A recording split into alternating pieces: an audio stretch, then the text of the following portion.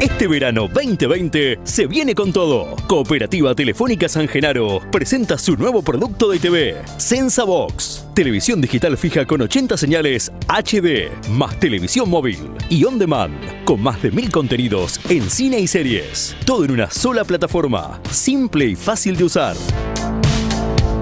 Para ver por TV tradicional, pero también en dispositivos móviles, celulares y tablets. Con SensaBox te damos 3 habilitaciones de uso por el precio de 1. Podés grabar y retroceder.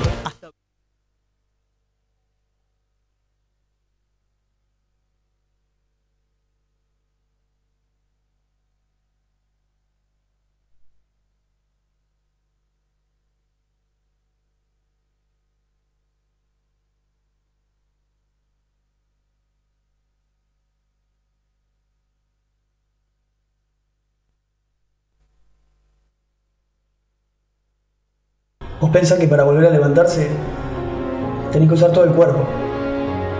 Los pies, que se lo aguanten. La cabeza que guía todo el movimiento y el torso, que resista. Pero más que nada, necesitas el corazón, porque de ahí sale la fuerza. Y aún con eso a veces no alcanza, porque a veces, además de poner el cuerpo, necesitas que te den una mano, que te tiren una buena, para juntar fuerza y ahí sí, levantarse, empezar a salir adelante y crecer. Santa Fe de Pie. Un conjunto de medidas y aportes para que la provincia se levante y salga adelante.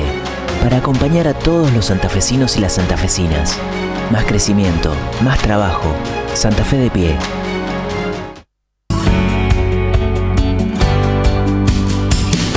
Buenas tardes, vecinos de San Genaro. Aquí estamos en la calle Buenos Aires, entre Mitre y Borges. Bueno, una calle que teníamos programada para el año 2020 con la pandemia, la falta de materiales y todo se dilató, pero cumplimos con el compromiso que teníamos con los vecinos, utilizando aditivos para el momento del año que no es el más oportuno para la elaboración de hormigón elaborado, pero con este aditivo que tiene un costo adicional y que la municipalidad obviamente lo va a absorber.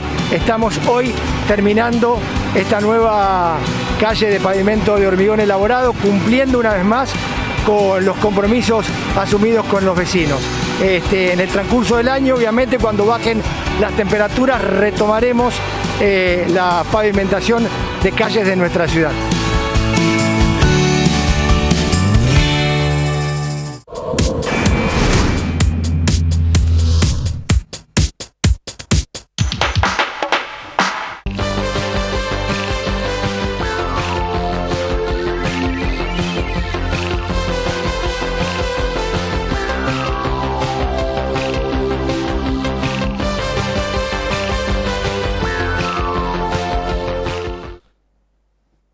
¿Cómo les va? ¿Cómo están? Buenas noches, buen comienzo de semana para todos. Aquí estamos en este lunes, en vivo en la pantalla de Canal 4 para entregarles una nueva emisión de San Genaro Noticias. En un ratito estaremos conversando con el intendente Gastón Marconcini por las últimas novedades. Vamos a estar hablando de la obra pública, también respecto a la situación del Consejo y al CIJAI para que nos cuente un poquito, Gastón, de qué se trata esta oficina, para que, bueno, todos ustedes que están del otro lado puedan entrar en más detalles de algo importante, sin dudas, para la ciudad y para que se pueda recaudar y también para la facilidad de los vecinos. Además, vamos a estar conociendo un poquito cómo van los días en la Escuela 281, porque se están realizando obras en la institución. Andrés estuvo charlando con cooperadores de la escuela. Estaremos con el regreso de Ale Bonalumi, con el micro de economía. También estaremos compartiendo un poquito de música y varias informaciones más. Les decía que regresa Ale tras su receso, también ya está Erika aquí, tenemos el equipo completo, entonces estamos todos para hacer otra noche de San Genaro Noticias en esta sexta temporada, en este día muy, pero muy caluroso, donde las lluvias dieron algo de alivio, pero igualmente está pesada la jornada. Vamos nosotros a los datos del tiempo. Cielo nublado, la temperatura es de 26 grados.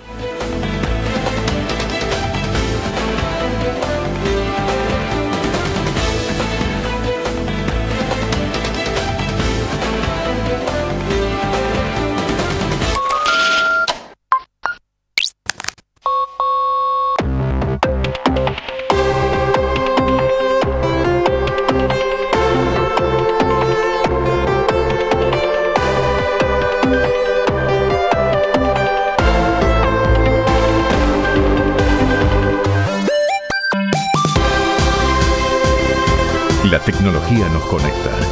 La solidaridad nos une. Banco Credicop Cooperativo. La banca solidaria. Sancor Seguros, una empresa líder con el respaldo de más de 5 millones de asegurados. Forma parte de nuestra familia y accede al programa Beneficia, donde todo lo que aseguras tiene premio. Ingresa a www.sancorseguros.com.ar y empieza a disfrutar. En San Genaro, Estudio Lambertucci, teléfono 44 87 54. La tranquilidad de estar asegurado. Número de inscripción 36.415. Superintendencia de Seguros de la Nación. 0800-666-8400. www.ssn.com.ar. Regresamos, nosotros estamos también en condiciones de darte un nuevo parte epidemiológico, la información que se brindó el fin de semana. Ya vamos a estar saludando nosotros al intendente, pero primero vamos con el parte epidemiológico que se dio este fin de semana, como suele ocurrir. Uno el día miércoles y otro entre el viernes y el sábado, con 5 casos nuevos confirmados, un total de 13 casos activos. Importante el número de 411 recuperados, 291 personas aisladas. El total de casos desde el inicio de la pandemia es de 437. Con esto aprovechamos para saludar al intendente Gastón Marconcini. Gastón, buenas noches, ¿cómo va? Hola Santiago, buenas noches, ¿cómo estás? Bueno, Gastón, acá bien, comenzando la semana, placa informativa, donde bueno, un poco de alivio en la cantidad de casos se dieron en los últimos partes. La verdad que sí, Santiago, estábamos preocupados por bueno todas las fiestas de Navidad, de fin de año, las despedidas y todo eso. La verdad que desde el sector médico había una preocupación, pero bueno, afortunadamente fue más leve de lo que se suponía. De todos modos, bueno, hay que recordar que no nos debemos relajar y que la pandemia sigue vigente, así que bueno, sigamos cuidándonos. Gastón, respecto a las vacunas, los profesionales de aquí están yendo a Totoras y Armstrong. Así es, bueno, yo no hablé hoy en el día de hoy con la directora del SANCO, pero hasta el día viernes había una importante cantidad de personal de salud ya vacunado, gracias a gestiones que hizo la directora y que bueno pudo enviar a Totoras y a Armstrong a vacunar, casi todos digo porque falta todavía algún personal de salud. Cuando hablamos de personal de salud hablamos obviamente no solamente los médicos, sino también bioquímicos, enfermeras, mucamas, todos aquellos que están frente a frente con el virus, ¿no?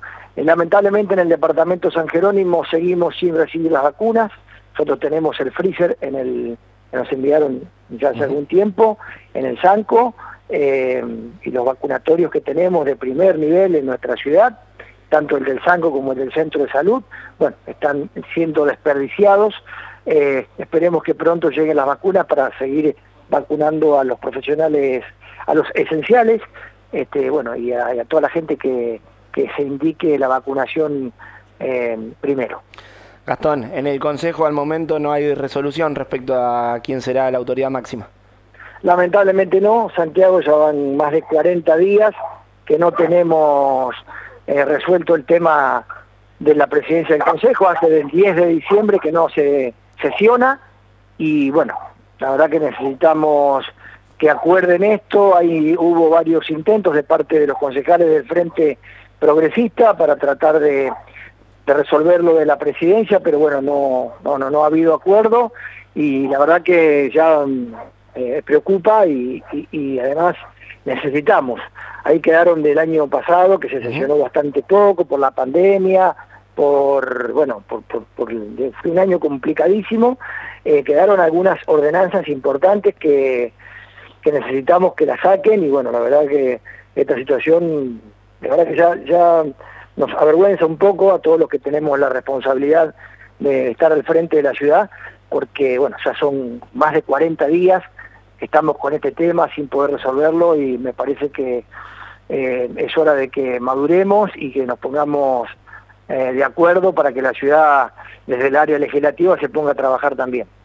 Gastón, la semana pasada, en el primer contacto del año, hacíamos referencia a la obra pública. Ya han terminado con la calle que estaban pavimentando, también con los trabajos de cordón cuneta.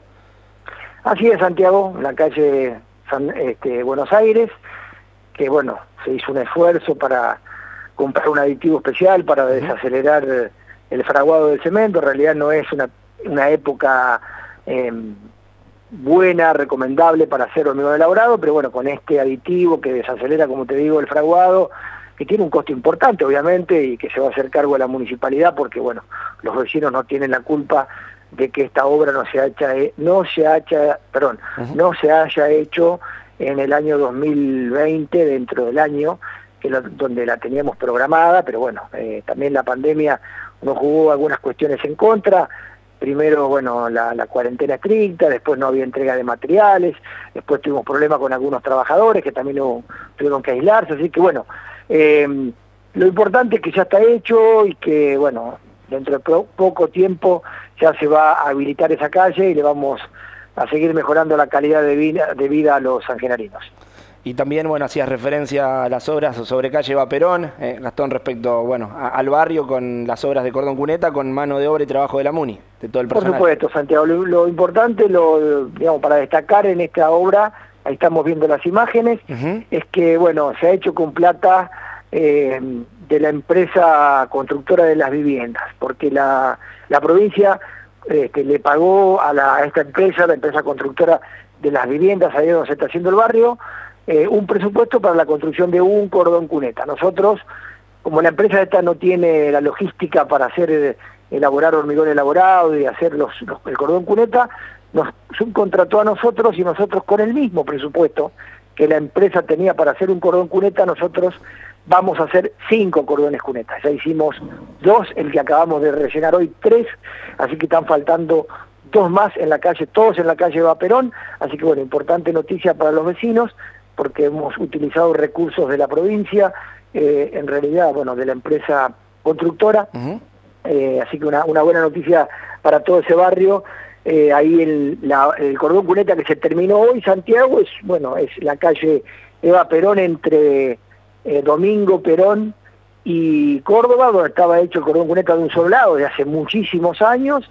Bueno, con este presupuesto hemos podido terminar esa obra y darle una definición a esa calle. Gastón, hoy también anunciaban en las redes sociales oficiales sobre la habilitación del juzgado de faltas en la ciudad, algo que estaban esperando desde hace un tiempo.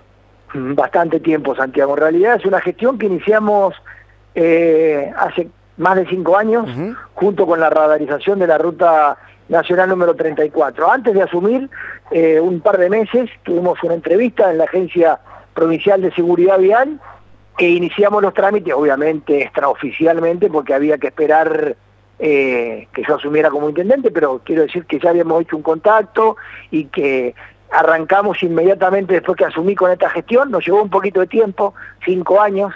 Bueno, lo importante es que hoy ya tenemos los radares en la ruta nacional número 34 habilitados, así que atención vecinos de San Genaro, respetar las normas de tránsito y además lo que vos hacías mención recién, que es el SIJAI, es el sistema de judicialización y administración de infracciones, que esto va a representar recursos genuinos para la municipalidad, un porcentaje de esas multas que se cobren no solamente en la ruta 34 aquí sobre la ciudad de San Genaro, sino en toda la provincia de Santa Fe.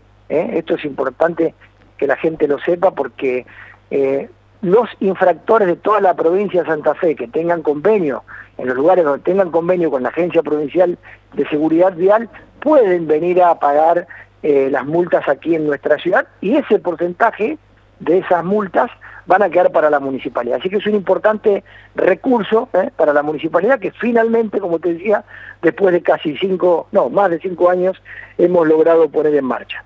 Está funcionando, para aquellos que no lo sepan, donde funcionaba antiguamente la Agencia de Seguridad Alimentaria, hoy funciona el SIJAI, ahí al lado del Centro de Otorgamiento de Licencias de Conducir de nuestra ciudad.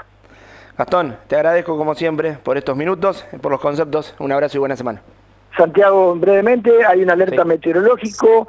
Le recomendamos a la gente que, bueno, si llegara a llover, trate de no salir, a no ser de que sea realmente una urgencia, y si lo hacen, hacerlo con precaución, pues siempre cuando llueve, bueno, y se acumula agua, la gente transita y, bueno, el oleaje le puede ingresar el agua a algunas viviendas, así que por favor que lo hagan con mucho cuidado, y si ojalá Dios quiera que no pase nada, recordar esto porque empiezan a pedir, bueno, quienes necesitan asistencia, por favor que lo hagan a bomberos al 493-222, que es el lugar, el centro del Comité de Prevención Climatológico, de Protección Civil. Ahí está, en bomberos.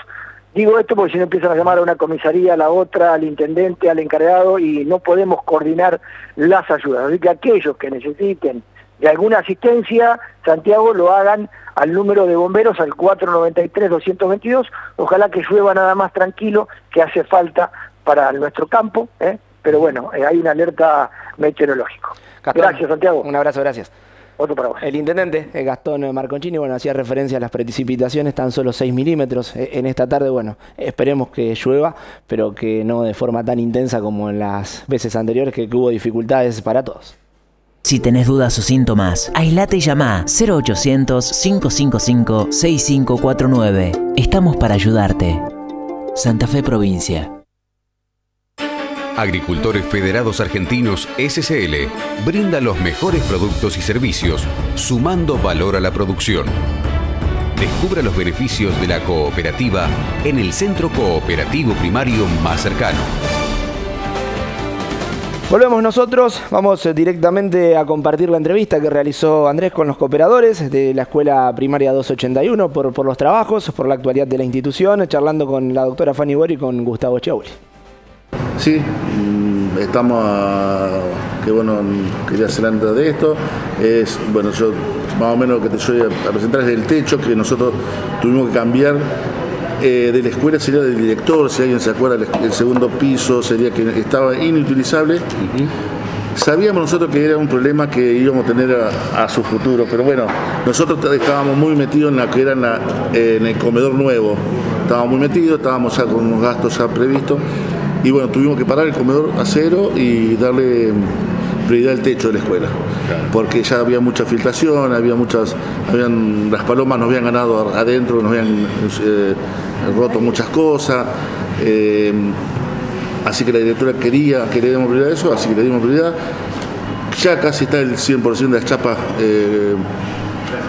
después de mucho tiempo, porque tuvimos que luchar mucho para que nos den permiso para cambiarla, para poder hacer un buen seguro, porque también lo que requerían un seguro, porque calculá que hay 8 metros, chico, no sé si vos sacaste alguna foto o algo. Sí, hay imágenes. Bueno, viste donde está trabajando atado a 8, 9 metros, 10 metros, capaz que más de altura, y bueno, eso, viste, si ya pasa algo, no.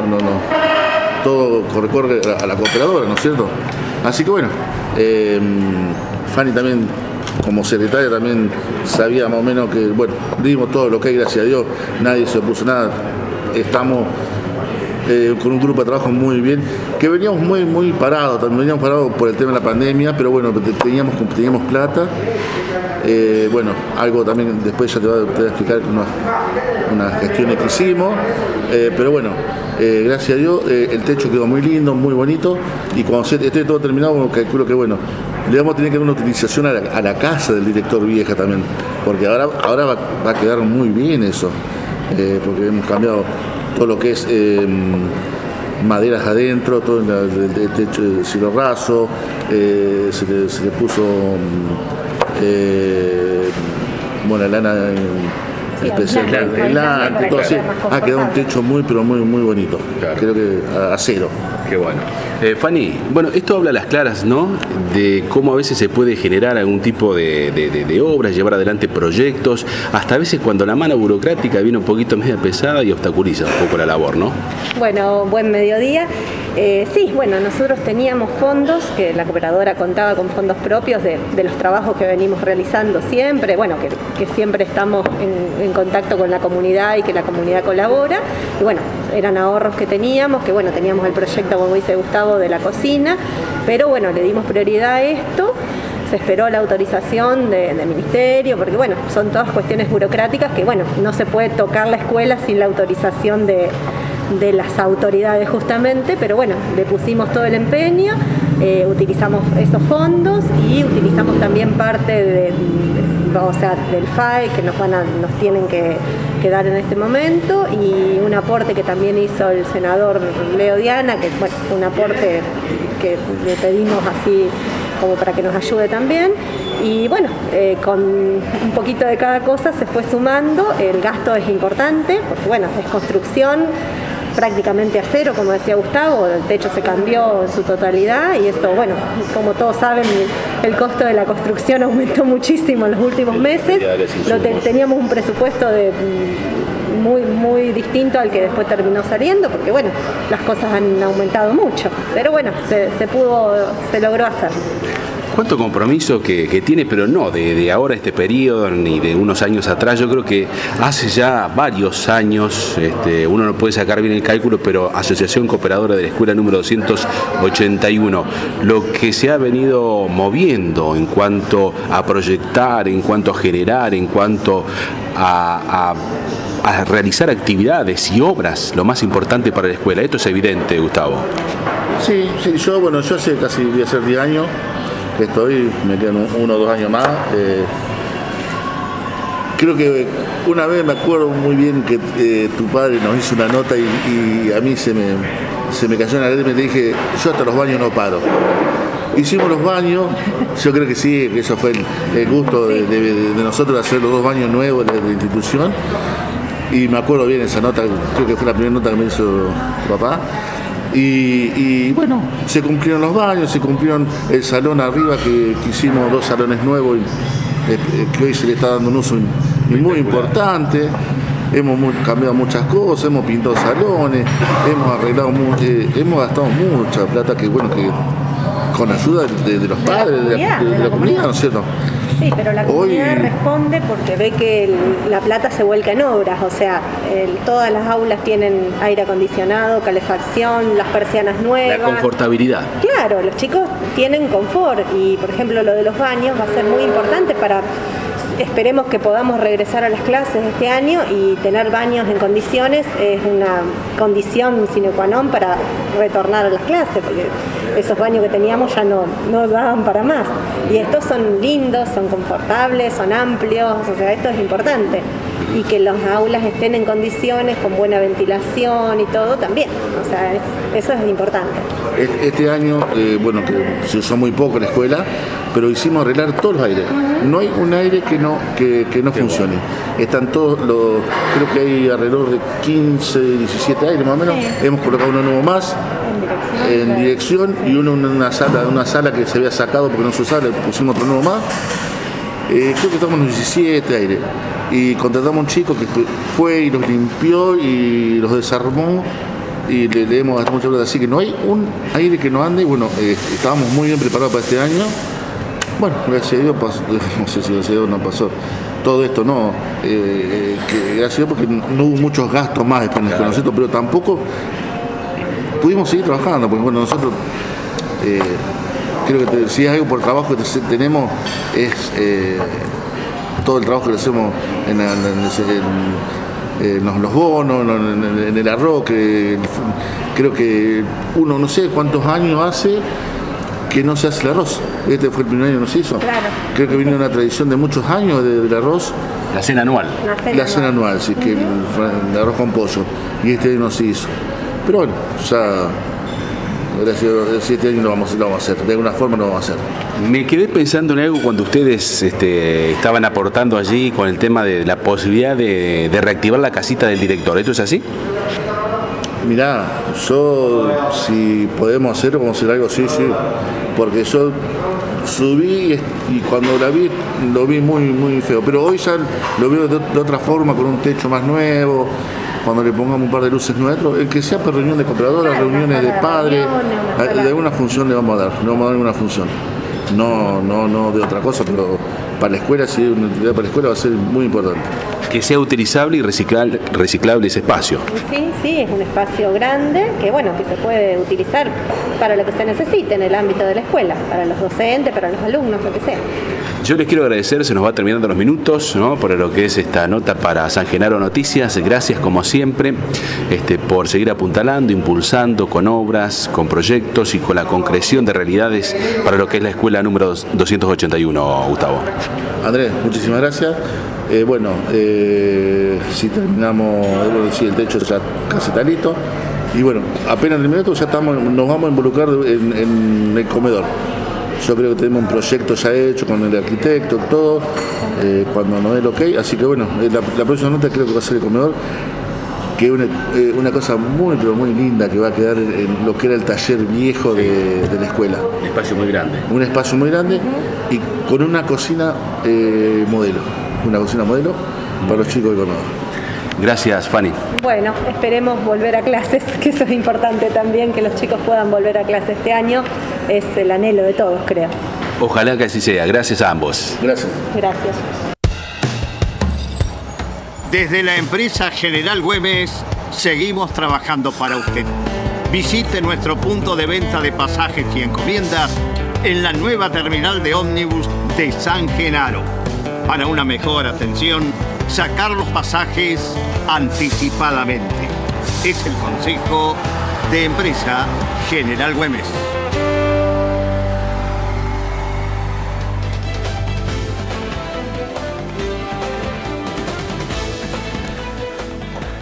Y vamos al regreso nosotros de Alejandro Bonalumi en este comienzo de semana. Ale, ¿cómo estás? Buenas noches. ¿Cómo les va? Muy buenas noches para todos. Bueno, a ver, nueva semana, nuevas noticias, especialmente desde el punto de vista económico. Acuerdo con el sector frigorífico para obtener 10 cortes de carnes a precios que se retrotraigan allá por mediados de diciembre. ¿Esto es factible? Sí, es factible. Ahora yo quiero hacer 2 o 3 preguntas. Primero, ¿esto puede distorsionar el mercado de carnes y especialmente aquel que es productor? Esperemos que no, que el acuerdo sea interesante para toda la cadena productiva y de comercialización. Segundo, ¿va a llegar a todo el país o va a ser puntualmente en 2 o 3 centros urbanos importantes, lo que sería una gran injusticia? Y tercero, la calidad. ¿Es carne de exportación? ¿Qué cortes, o mejor dicho, estos cortes van a ser de una calidad razonable o vamos a tener viejas malas experiencias como la merluza para todos, que era totalmente incomible? Son preguntas que hago simplemente porque se conoció hoy, se anunció con bombos y platillos, se trata de cuidar, y es cierto, el bolsillo de los consumidores argentinos, pero que esto no signifique problemas a futuro. Y que también no sea aprovechado para que unos pocos hagan negocio a partir de mala calidad. Simplemente es algún tipo de reflexión. Segundo, ¿faltan dólares? Sí, faltan dólares. En el Banco Central se están pisando algunas importaciones y se evalúa un nuevo arancel para las PC que lleguen terminadas al país. Esto puede encarecer, de concretarse, porque no está confirmado, una situación compleja en ese sentido. Y la última tiene que ver con las patentes. Ustedes saben, en la provincia de Santa Fe, como en todo el país, el efecto aumento del precio de los autos, no solo los 0 kilómetros, sino también y especialmente los usados, 2009, 2013, 2015, en ese lapso, aumentaron bastante el año pasado, por motivos que lógicamente se pueden justificar o no. El salto al primer auto cuesta, autos en buen estado de esos años también han tenido una demanda adicional y poca oferta, y esto generó una suba de precio impactante que supera en algunos casos el 85-90%. Imagine usted, más allá que la alícuota de la patente no se haya modificado, si esa alícuota se calcula o se toma sobre un mayor valor, en este caso de un vehículo, vos vas a pagar mucho más.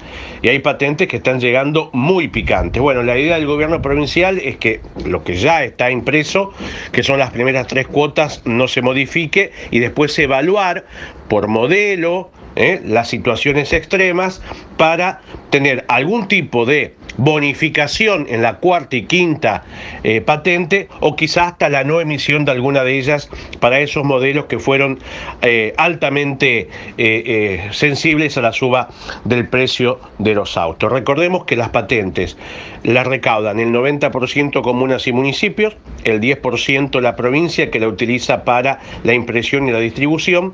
Las deudas quedan 100% para las comunas y municipios, pero insisto, el problema es que la tabla de AFIT por la cual seguía la provincia de Santa Fe en la evaluación de ese auto para tomar las patentes ha venido, insisto, con números que en algunos casos sorprenden y preocupan. Veremos qué decisión se va tomando, pero insisto, las primeras que van llegando van a venir muy, muy saladas.